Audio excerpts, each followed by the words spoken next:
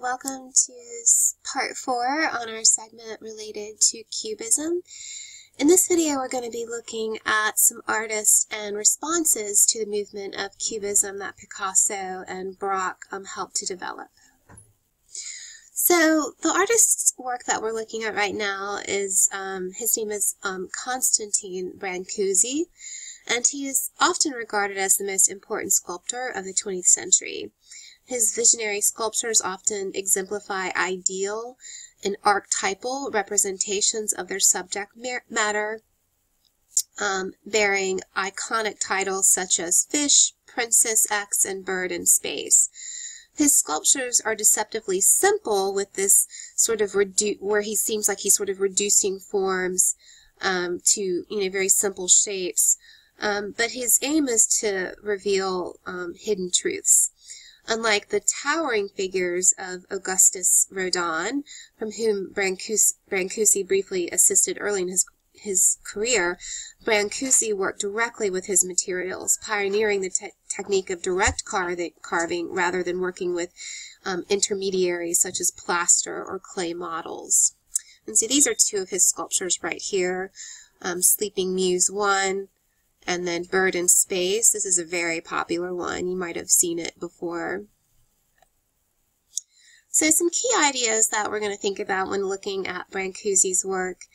One thing is explaining that the artist should know how to dig out the beginning that is within the matter, and that's a quote from Brancusi.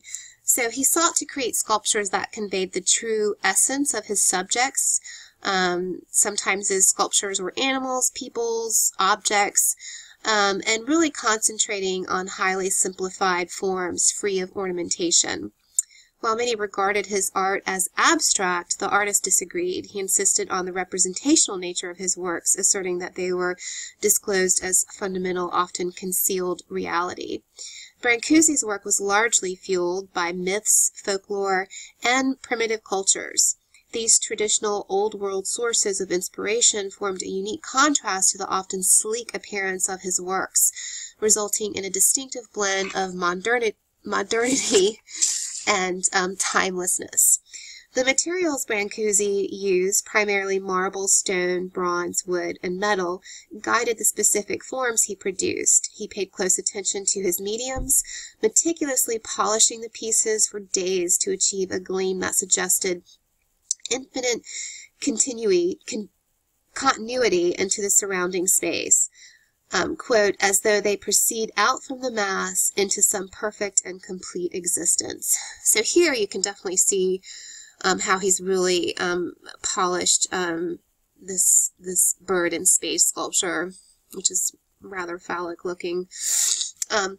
Portraits, heads, and busts were frequent subjects for Brancusi, and he received several commissions for such work. He did receive a commission for Sleeping Muse 1, which we see right here, modeled on the Baroness Renée Arana Fracon. So this was actually supposed to represent an individual. Brancusi developed a distinctive form of the portrait bust, representing only its sitter's disembodied head. This work was Brancusi's first handling of the sleeping head, a thematic cycle that occupied the artist for roughly 20 years. The smoothness of this piece achieved by the artist's practice of polishing the surface of his sculptures until they achieved a high gleam, again really contrasts with the carved definition of this sitter's facial features. So, things to reference, maybe looking back at Roman Republican sculpture, and, that could be something that we might compare and contrast.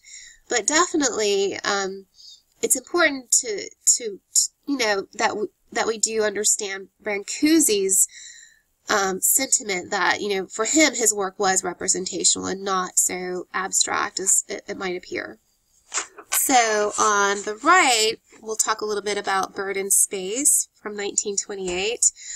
Bird imagery constituted a major part of Brancusi's work for much of his career, beginning with his 1910 Maestra sculptures, and I'll show you an example of that based on the magical bird from Romanian folklore. He proceeded to works such as Magic Bird and Golden Bird. So let me bring up those examples. So here is the image from the series Maestra Sculptures, and again I think you can see definitely that even though it's more simplified, that it does represent a bird. And here is, this is from the same series, the Maestra Sculptures. This is Golden Bird. This is the one I showed you was Magic Bird. And so again, you see the use of this gold metal and the sleekness of it and the polished gleam it has. And this is very characteristic, especially in his later metal pieces. But again, he also really, highly polished his stone work as well. And he often would do the same subject in different mediums. So he might do, let me see if I can find an example, but he would do, the same form in marble. So here's an example of the bird in space sculpture done in marble, just to give you a comparison. So the sculpture Bird in Space is probably one of his most famous sculptures in terms of the different variations that he created using the bird as a form, and probably one of his best known treatments of this bird theme. In these intensely polished works, Brancusi dispensed with the bird's physical attributes, focusing instead on capturing the essence of flight through these elongated, slightly tapering figures that suggested the bird's swift upward movement. So again, instead of trying to represent the bird's physical features, he's trying to capture the essence of a bird and soaring and flight and those things that we think about or associate with this idea of birds. So this is a sculpture by Brancusi, who was a Romanian sculptor, and this is referred to as the Kiss. We've seen this subject matter before. Hopefully you remember Gustav Klimt and his version of the Kiss. So these are two images or two works of art that you might be able to compare and contrast. This is an early example of his proto-Cubist style. So we do see this Cubist style not just in painting, but emerging in the medium of sculpture as well. And so this proto-Cubist style sort of fit in with his this idea of non-literal representation. So this is a plaster that was exhibited at the 1913 Armory Show and published in the Chicago Tribune. And this early plaster sculpture is one of 6 casts that Brancusi made of the 1907-08 The Kiss. I'll show you the original in a second.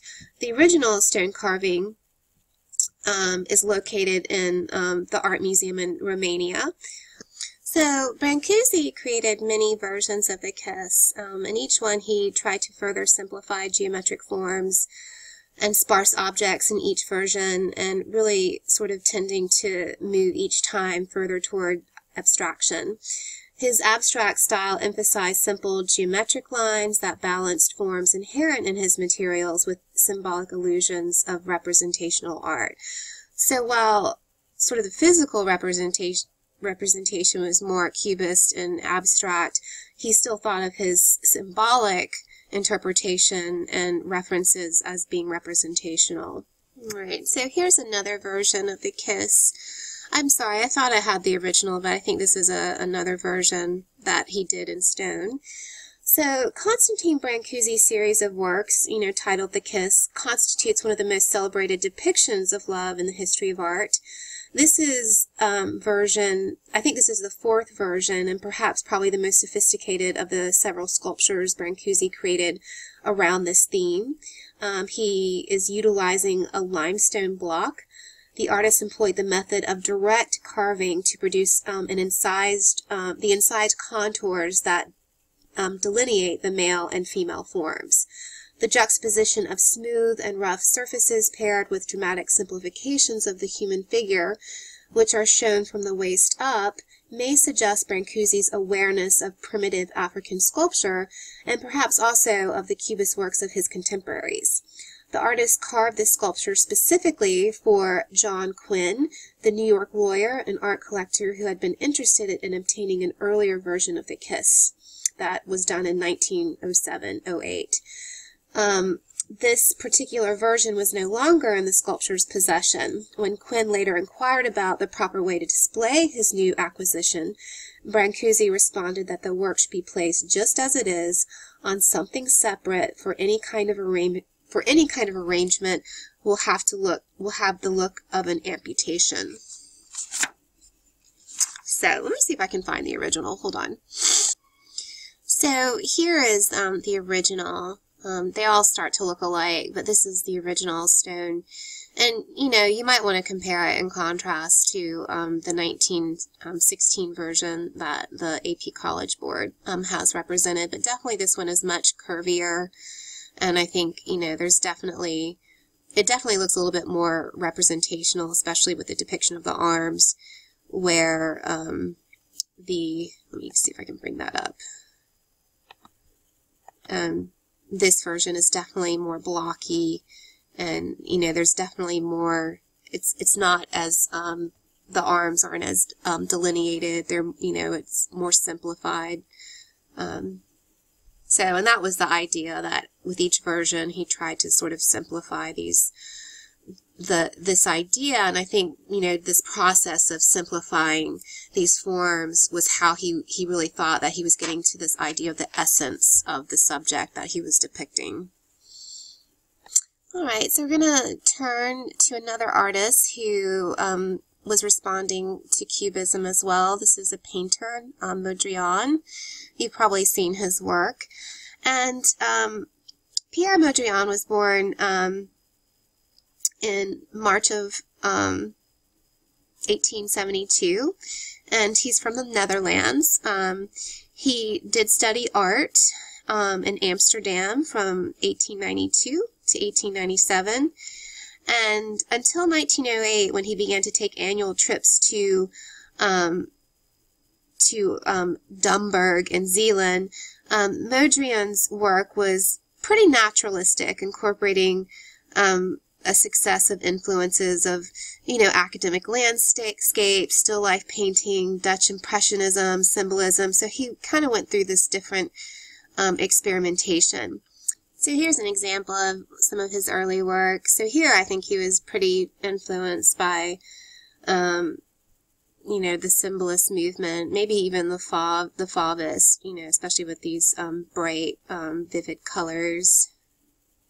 Here's another example too. Here he's doing a landscape, and you really do start to see him sort of playing around with the mark making and quality, the line quality of the trees. And here's another image where we do start to see him becoming more geometric and you know, simplifying his subject. This is during his period with the Gesteel group of artists that he was working with.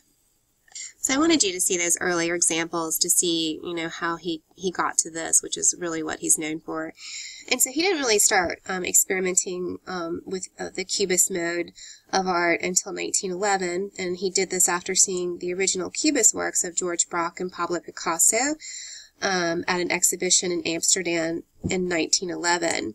So Mondrian decided to move to Paris, and he stayed there from 1912 to 1914, and he began to develop this independent abstract style that he became very well known for. So here's a good image, a series of images to show you sort of his development and the sort of progress he made towards this abstract style. So here you have this image of a tree done in 1908, and then some, you know, I showed you this work, and you can really see how sort of like Brancusi, I think this idea of the tree where it physically looks like a tree, and then here with these sort of the simplification in representing the tree, you know, it's more about the essence of the tree, and even here in this later one, which is very abstract. So Mondrian was visiting the Netherlands when World War I broke out and prevented him from returning to Paris. During the war years in Holland, he further reduced his colors and geometric shapes and formulated his non-objective, what is termed neoplastic style of painting. In 1917, Mondrian became one of the founders of this group known as Gestile, D-E-S-T-I-J-L, and I know I'm probably mispronouncing it. This group was, which included many different artists, extended its principles of abstraction and simplification beyond painting and sculpture to other mediums such as architecture, graphic design, and industrial design. Mondrian's essay on abstract art was published in the periodical De Gestile in July 1919. And then he eventually did return to Paris and began exhibiting with the De Gestile in 1923. This movement was based off this idea of this style of neoplastic ideology of art, which Mondrian was extremely influential in developing an exploration of this philosophy. Neoplasticism pursued the goal to create new pictorial rhythms through a novel plastic representation of space. Mondrian believed that the success of a neoplastic painting depended on the inspired intuition of the maker. This style can be thought of as somewhat a transitional style out of Cubism into a full-fledged exploration and engagement of De Gestile. De Gestile was not a group of similar artists or stylistic techniques, nor was it a school devoted to art or design, but rather the group was a collective project or enterprise between 1917 to 1928. This idea of a collective project can be simply thought of as artists coming together and exploring new ideas in art, literature, architecture, and many other facets while conversing between each other over their work and their colleagues. Even though this was not an established group, the artists associated with this period knew each other's work and produced pieces that were stylistically and contextually reminiscent of each other throughout this movement. The basic principles of the De Gestile movement promoted was this idea of stripping down of the traditional forms into simple, basic geometric components or elements. The composition from these separate elements or formal configurations, which were perceived as wholes, W-H-O-L-E-S, were, while remaining clearly constructed from individual and independent elements, studied in sometimes extreme asymmetry of composition or design. Exclusive use of intersectional horizontal and vertical lines along with pigment primary colors, so the use of just very simple colors, red, blue, yellow, plus neutral colors or tones. The artists involved with this movement were profoundly engrossed with novel and progressive ideas about the relationship between the production and consumption of art and design, and the impact or influence of modern society and social life. The subject matter of these paintings were not the traditional figures, landscapes, and scenes as have been previously represented by other painters and artists. Instead, the De Gestile movement focused on subject matter that was concerned with geometry and form. So here is one of Mondrian's later work. He started doing this type of work after the De Gestile group, or when that started to wind down. This is known as composition with yellow, red, and blue. Remember, we looked at an earlier artist, Kandinsky, who also titled his works using terms like composition or improvisation. So that might be a good compare and contrast too, or something to go back and review. We're going to be focusing on this painting.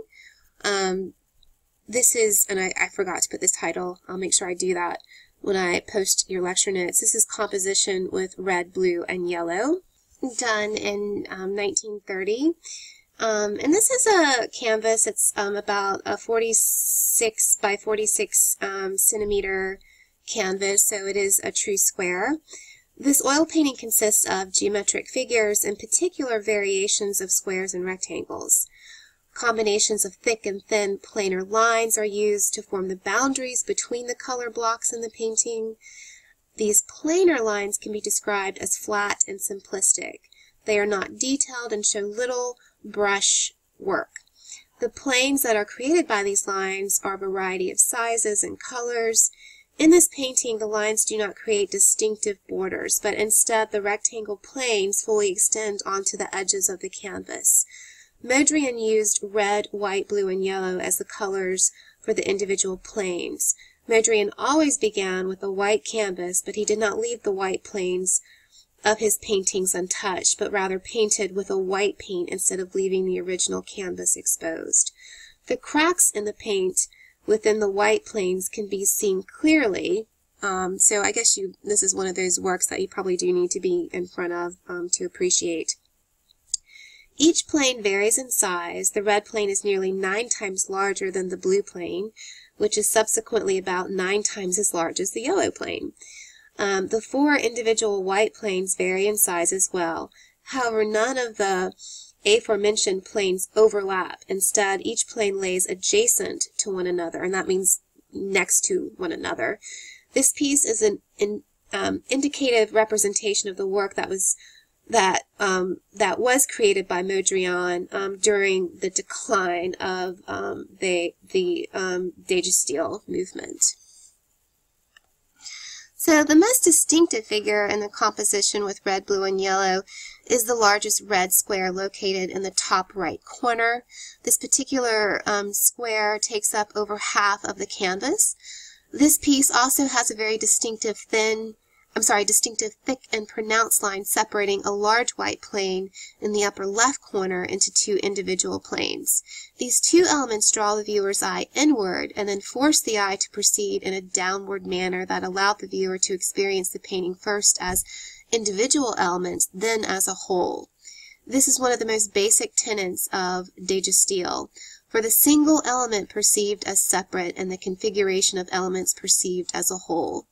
As mentioned previously, his palette consisted of extremely hard primary colors, red, yellow, and blue, as well as mixing neutrals, black and white.